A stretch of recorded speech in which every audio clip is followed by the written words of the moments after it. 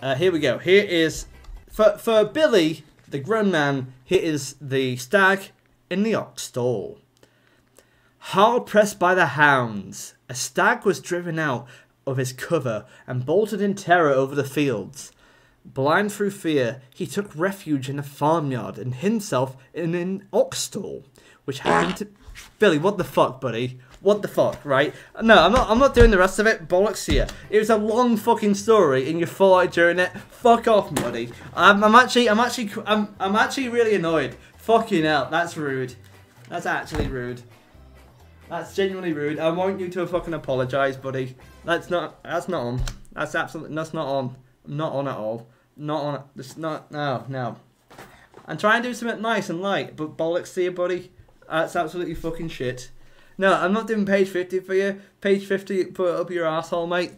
I'll rip it out and shove it up your bum, mate. Fucking hell, that's rude. It's fucking rude, that is. Absolutely not on. That's absolutely not on whatsoever.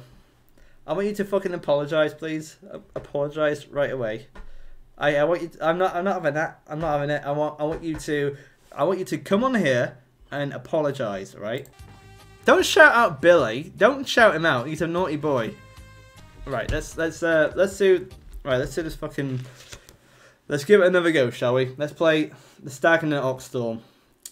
Hard pressed by the hounds, the stag was driven out over the fields. He bolted into an ox stall. Right. As he was trying to conceal himself under the straw, an ox asked, "Don't you know it's certain death if you stay in here?" Toward the evening, the herdsman came to feed the cattle, but did not notice the stag. The other farm servants came in and out of the barn, and the stag remained safe. If he should happen to come this way... No, that's it. And I'm gonna end the straight... That's... What the fuck? Zoe, what the fuck? I expected that of Billy, but of Zoe? Wow.